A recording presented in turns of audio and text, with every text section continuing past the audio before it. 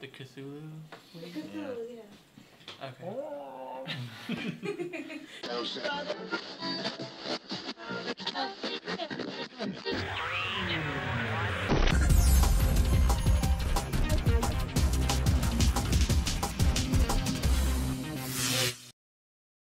Hey everyone, welcome to the next edition of Nerds of the Round. Smaller session today. It's just going to be me, Brian. Me, Josh. And me, Eric. We're all cavemen. Yes. Me. Raw meat. Answer questions. We cannot read.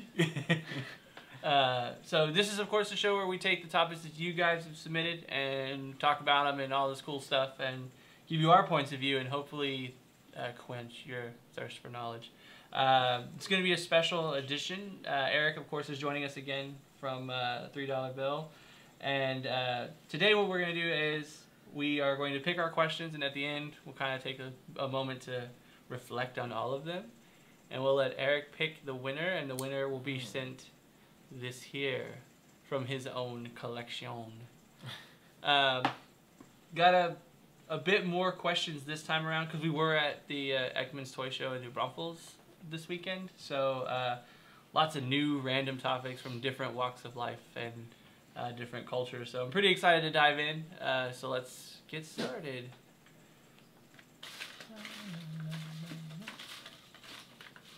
This one here. It's all super crunched up. All right. This comes from Chris Navarro. Is actually one that we reviewed his comic book on not too long ago. So, question is his debate: independent comic book publishing, print versus online. This is going to be a big one for Eric, simply because I guess he's kind of lucky. But me, honestly, like just on a business level, or a level that of exposure, I would always think online because that's everywhere. Online is probably the best way to go when you're trying to start an independent comic because when you put stuff online, you can put stuff on like Comixology and stuff. They're like the apps that you can read comic books on, and if you put them on there, it's free to put on there, and you can make people pay 99 cents to download it. So that is 100% profit. Because you're not printing. No printing costs. Yeah. So when you do that, it's a very good way to actually make money to pay for your prints later. So it's always good to start online. You want to have a huge online presence because it's the best way to, be seen.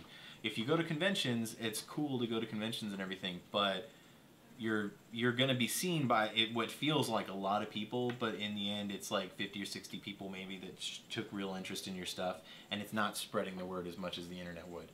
So digital comics is really a good way to go in the beginning, and then you can eventually start to turn around and do print comics. We're actually, the first issue and a preview issue of my comic, The Last Ironheart, we're going to do a print issue of that, but we're doing that just because we're going to pass them out at Alamo City Comic Con, so it's more of kind of like a flyer kind of thing. People have something to hold and read and stuff like that, but we're definitely going to put them out in digital versions because I think it's, like I said, it's 100% profit. There's no money that goes into that. So yeah.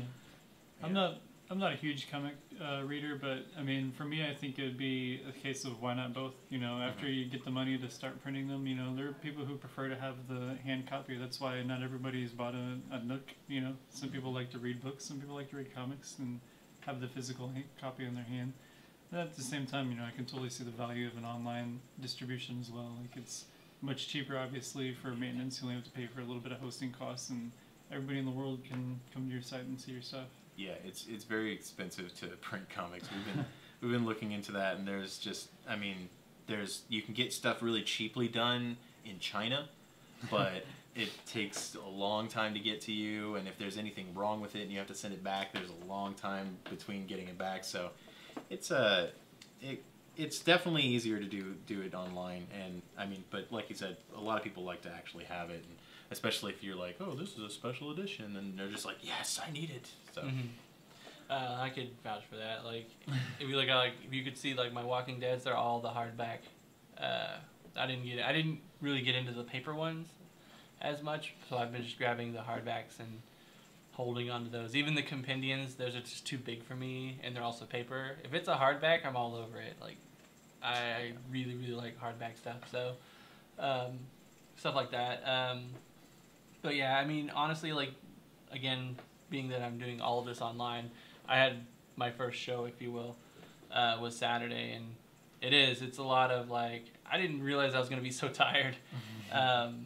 So just having an online community, you know, just kind of, not a lot of people came, like, people who are, like, on Facebook or stuff like that, because you guys are pretty sparse and out there. We didn't have a lot of people who were like, hey, you know, I watch your show. It's a lot of new people. So, and it was weird saying I don't have anything physically to enjoy. We're an online show. Yeah. So I had the shows running and stuff, but yeah, I didn't have, like, besides the cards and stuff, I was like, here you go. So that's I think the takeaway, the physical bit is what, you know, is something that helps them remember, but but for stuff like this, you know, that intangible, you gotta hope they have a really good memory. And there's people who like to spend less on, like, they don't like to spend the $3.50 or whatever that it costs to buy a comic book, when you can either read it for free online, like my webcomic, but that's just because it's, you know, it's individual strips. But if you're putting out a full book, you could sell it for like 99 cents or $1 or something like that online, and people will be like, yeah, that's I'll read it for that much. Yeah, it's cheap. So yeah, people can be cheap. cheap. Go ahead. Next one. Josh. Thank you again, by the way, Mr. Navarro, for that question. It's not really doing very much shuffling there. Let's see what we got. This is from Mary Nance. Why does Storm have so many names?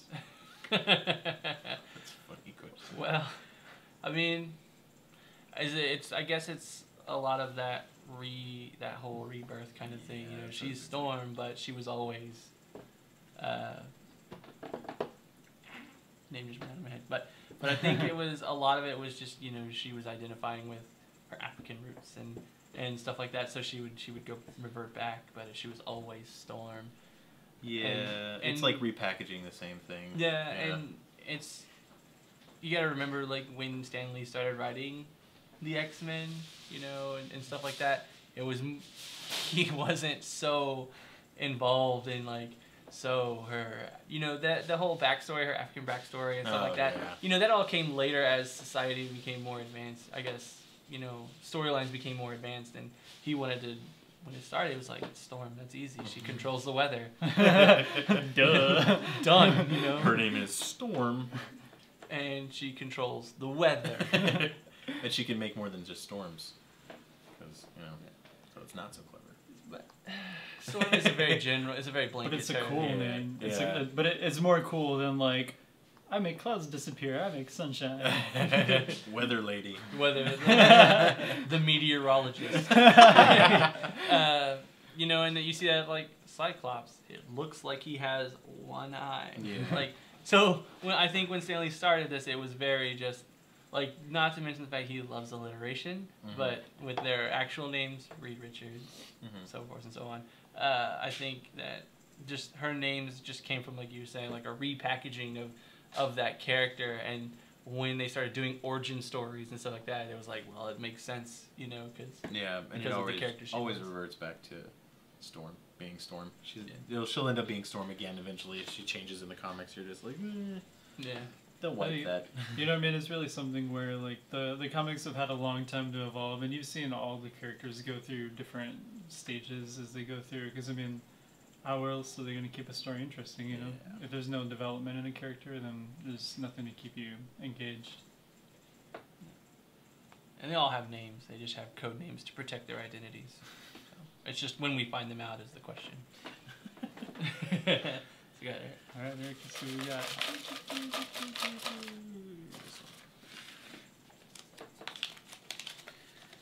This one is from Cat Chassis, I guess that is.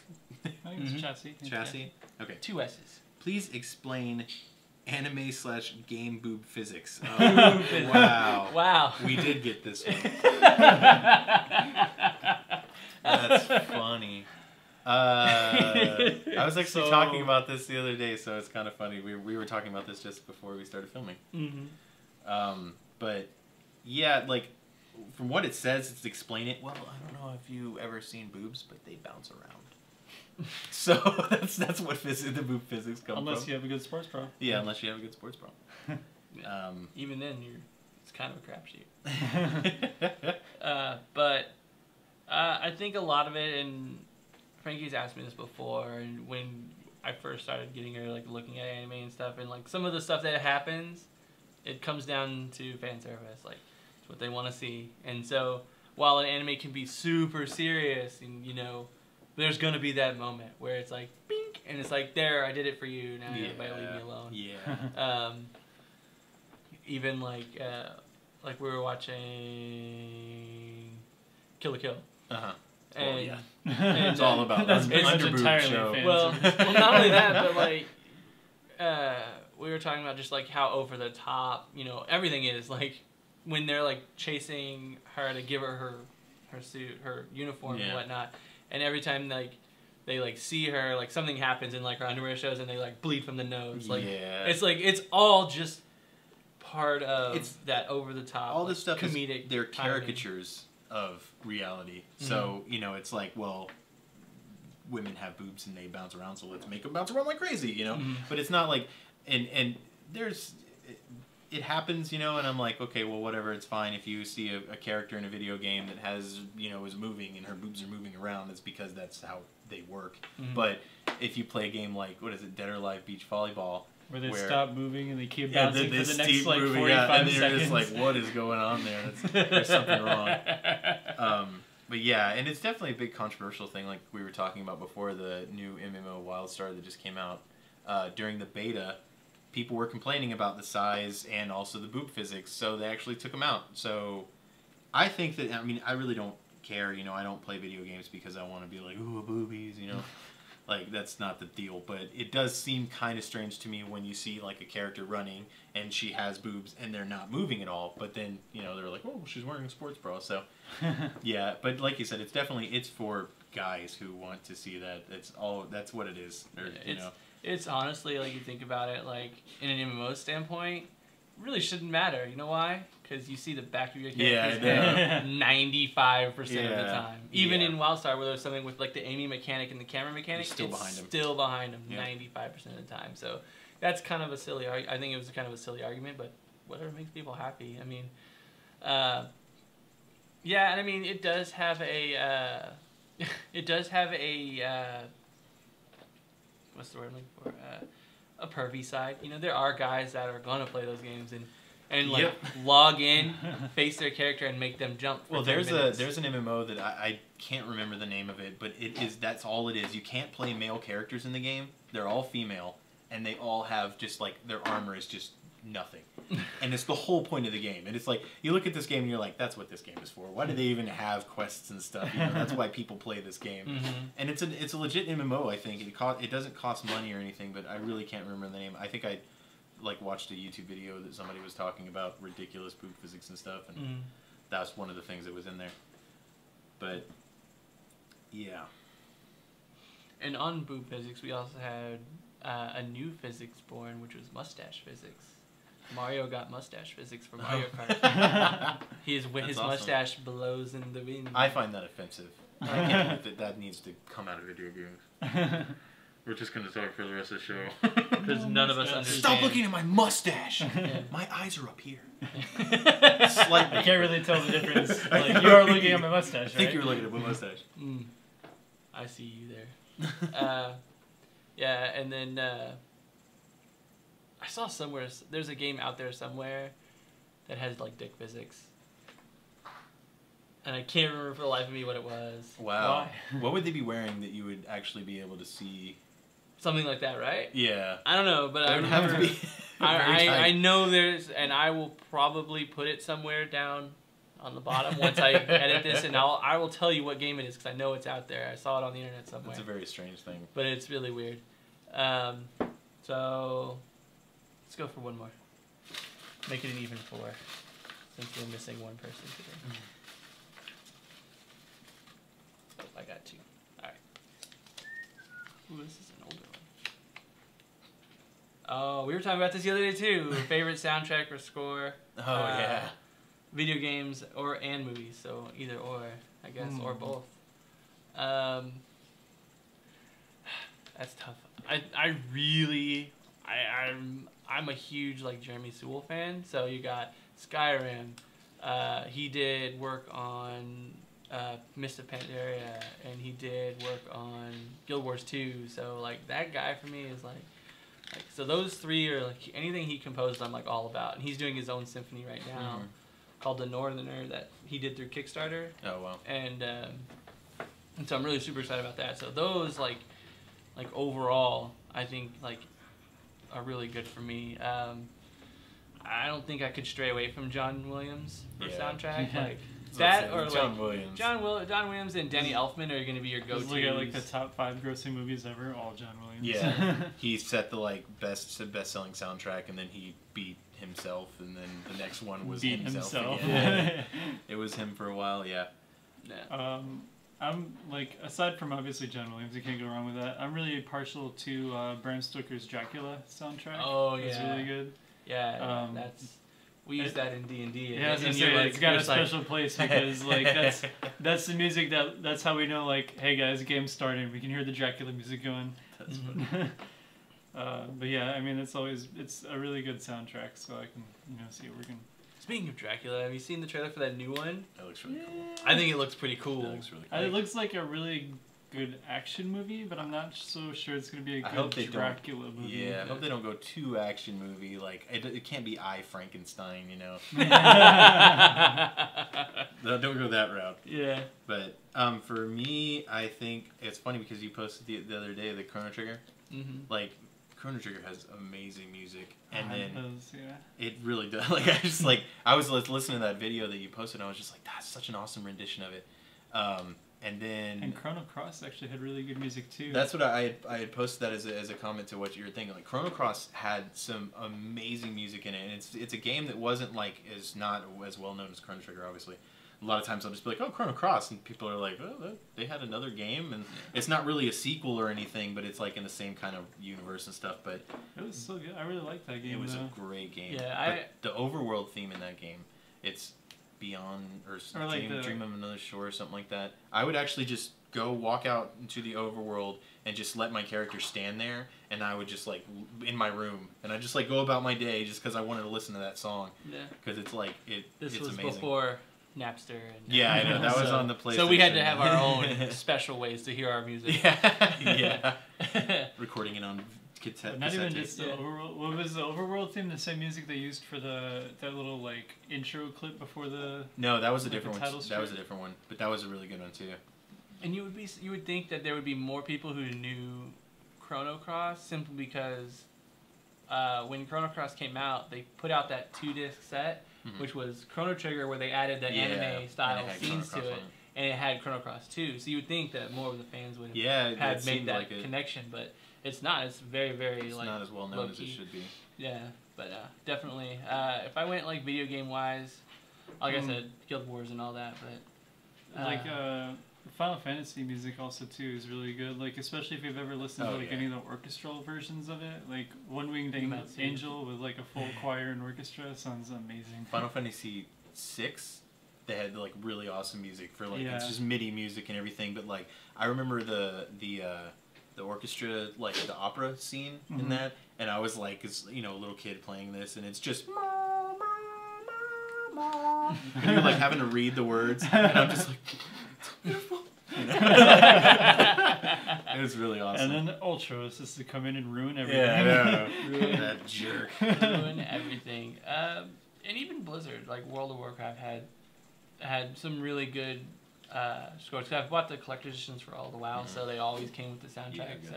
So I've kind of had those for a while. Uncharted had a really good score for it too. I'm really impressed by Wildstar's music. I don't know if I've been playing. Today or last night I was like running and I was like, wait, wait, Yeah, this is it's good. really cool. I'm just Like, gonna there's sit this, here. because it's, it's futuristic and stuff, so there's this zone that I'm in right now, and it has, like, this dubstep sounding stuff that just, it just goes, whoa, whoa, whoa, whoa, whoa, and then it goes into the music, and I was like, that's really cool. Like, it just sounds awesome. But yeah, they did a really good job on the soundtrack for that game. Oh, Howard Shore. How could you forget Howard Shore? Lord of the Rings. Oh, yeah. Yeah. I was just like sitting here and I was like, oh, yeah. And like we said, Danny Elfman, who did Hellboy and those and the like of those. But yeah, so I think I just feel like I'm missing something. Probably. I would say the last 3 or 4 Zeldas have been pretty powerful too. Like the Link to the Past and stuff, and even Link Between Worlds had the iconic music. Yeah. But like the last couple of generations, like Twilight Princess and Skyward Sword and stuff like that, they had the bigger, more epic bigger stuff. music. Yeah. I can't tell you how many times I'm just like walking and it's like Wind Waker, Yeah, Wind Waker had great music. Like just like I'm just like na na na na. I know. And I'm like, oh wow, out of nowhere. But yeah. All right, so I guess we'll tie it up there with these 4, and since it's Eric's piece of art, I'm gonna let him pick. Who's the winner? Does this have a name on it?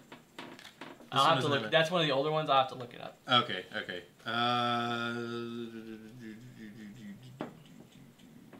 Yeah, I'll go with the music one. Video game music. Yeah, that was a good one. Okay, so video game music. Like I said, I'll have to. That's one of the older questions, so I'll have to dig back and find out who was the one who submitted that to me. But I will contact you via Facebook and or wherever you sent it to me at, and we'll get that sent out to you as soon as possible. Enjoy. I thank you guys so much for joining us. As always, you can go to facebook.com/strictlynerd to see what else we've got going on there, or at the Twitter, because I'm over 29, so I have to put the article in front of everything. Maybe the Facebook. The Twitter or the Facebook, but Twitter @strictlynerd. We do also have our website www.strictlynerd.com, and then Eric will plug for him. $3 bill, my webcomic. It's really funny. Some people tell me. 3db.com, 3db.com, because it was already taken. 3db.com. Well, again, I thank you. Again, I'm Brian. I'm Josh. And me, Eric.